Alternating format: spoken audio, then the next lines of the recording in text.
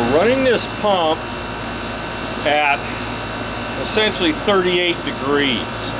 That's our outdoor ambient. I want you to look down low. Now, in amongst all them wires, if you look close, you can see that frost line down there.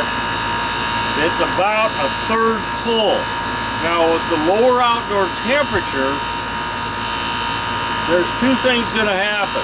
Number one, a lot of the liquid refrigerant is going to end up in that thing and you off cycle.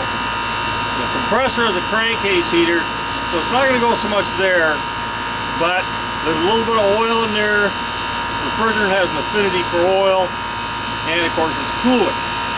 Also, as the temperature lowers, the outdoor coil needs less refrigerant.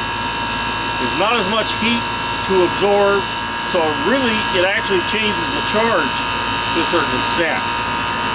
This makes charging these things a little problematic in the wintertime. It's not as easy to do as it was in the summer or even warmer temperatures. So keep in mind that that thing is going to gradually fill with refrigerant as the outdoor temperature drops because of the less need for refrigerant for the machine. Okay, I hope that helps about accumulators.